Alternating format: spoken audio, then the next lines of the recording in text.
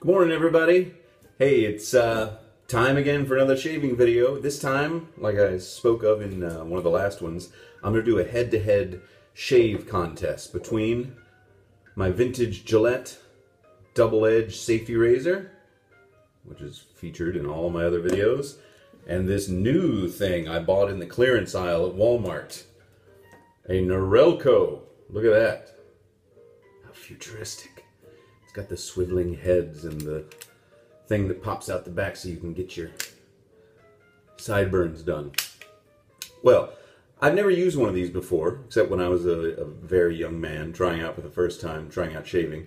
And I was in the Walmart not too long ago, and this was on sale for about 10 bucks. Normally, you know, 35 or something. They have different levels of price for these things.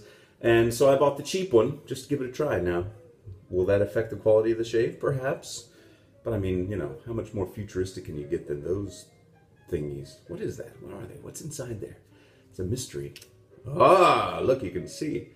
And it's still a mystery. Anyway, so I thought I would do this side of the face, obviously, with a 2 days beard growth, more than I normally do. Last time I shaved was Sunday morning. I skipped Monday because I had to take the kids and get the car looked at and all this stuff. And now it's Tuesday morning, so I got a 2 day beard growth. Those those gray hairs coming in. And this is Barbasol right now. And so I'm going to try this side first. Now, if you are familiar with these, you will know that when you read the instructions, it recommends that you shave your face like for several days so that your face gets used to having an electric shaver, which is weird to me. I mean, why should your face get used to a shaver? I don't know. Strange. But that's something I learned when I picked this thing up and read the instructions.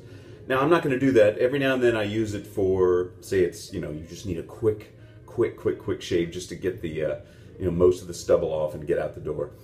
But I've only used it about maybe 4 or 5 times. So let's give it a try right now against the double-edged safety razor. The old Gillette Fatboy. The old grungy one. That's right, let's see what they do. I'm going to do this one first, and I'm not sure how exactly to compare them once they're done, but I'll, you know, put my face up close and maybe rub my cheek so you can hear it. Norelco, side one. So I just kind of, I don't know if you're supposed to go in only one direction, but I kind of go in several directions. You can hear as I go over the stubble that it gets quieter after the blades take off that initial bunch of stubble. See, that's not too bad, right? Not too bad for a quick shave. Or heck, you know, traveling. You don't want to bring your razors and your creams. You can just bring this one thing.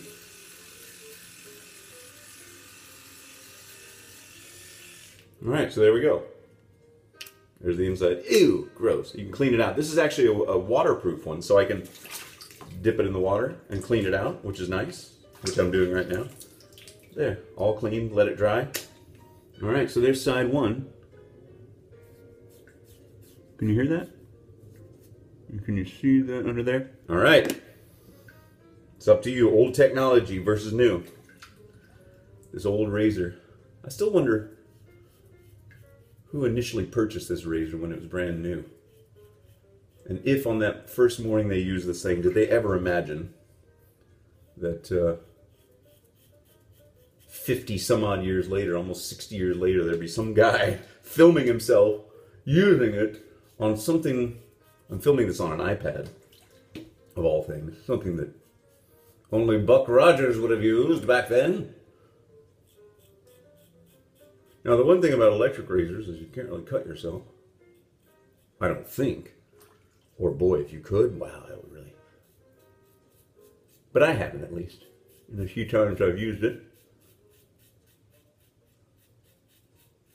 Someone commented in another video that I use kind of short strokes when I shave, and That's just my style, I guess. Some people use long, sweeping strokes. If you watch some of these guys on YouTube. But then, you know, like I say in just about every video, whatever your style is, that's okay. As long as you don't press too hard, you won't get razor burn. Can you hear it? Can you hear the whiskers being whisked away? Somebody asked me where I purchased blades and stuff before. Check out shavenation.com. He's also got a YouTube video channel. Get this little bit right here. Okay, let me wash my face off. Whoa. Can you tell the line of demarcation here? This is the double-edged safety razor shave, as opposed to one pass. Can you see that? One pass. I know I'm getting uncomfortably close. I'll get out of your safety bubble, your space there. But it's very obvious to me, just not even going against the grain. There's still a lot of stubble over here on the electric razor side. Once again, the electric razor side, the double-edged safety razor. Somebody asked me what DE stands for. It stands for double-edged. There's an edge here and an edge here, and you just use them both. Just answering some questions. So yeah, this is very smooth over here with the razor, which it seems kind of obvious, I guess, that this really sharp razor, which you know, its edge, of course this is a feather blade, so it's one of the sharpest safety razor blades in the world. Its edge is micron thin, you know, it's super sharp. And I guess the Norelco, I don't know what kind of blades really they are, what they use or how thick they are. It's hard to tell, even looking on the inside, what's going on in there. But we have a winner. The almost 60-year-old double-edged safety razor, the Gillette Fatboy from 1959. Was it 1959? I'll have to go back and look at the date. There's a date code underneath, and you can, if you buy a vintage razor, a Gillette, you can find out what year it was made. Definitely smoother on this side with only one pass down with the grain of the beard. Although I'm not surprised, because every time I've used the Norelco in the past, it's felt, you know, kind of still rough and stuff. Shall we take off the other side? Just make it even Steven? Oh yeah, definitely a lot more stubble left over here. All right, let's take our trusty, not very fancy, very cheap, inexpensive, affordable Barbasol, which some people really don't like, and they hate to see a man using it. Somebody said, you're walking the line between wet shaving and something else. But isn't wet shaving just using water and shaving with a foam or a cream? That's what I think. Maybe I'm cutting edge, as it were. Pardon the pun. I'm not a purist, that's for sure. I'm going to use what's right for me and what's best for me and what works for me. I'm not going to shave a certain way because somebody says, you can only shave this way. That's what the term means. It's my own term. I have my own definition. Can you hear that? Can you hear the stubble still there? Left by the electric razor. So, in my humble head-to-head competition, at least with this budget version Norelco, it's nowhere near as good as using a real razor. I'd expect the same results from a Mach 3 razor, you know, a modern razor versus an electric razor. And maybe the really fancy ones, you know, the expensive ones that cost, you know, 150 bucks or whatever, the electric razors, maybe they, let's see, there's a commercial. See, if you don't pay the $9.99 a month on Pandora, you got to listen to commercials. I already pay $9.99 a month on so many other things.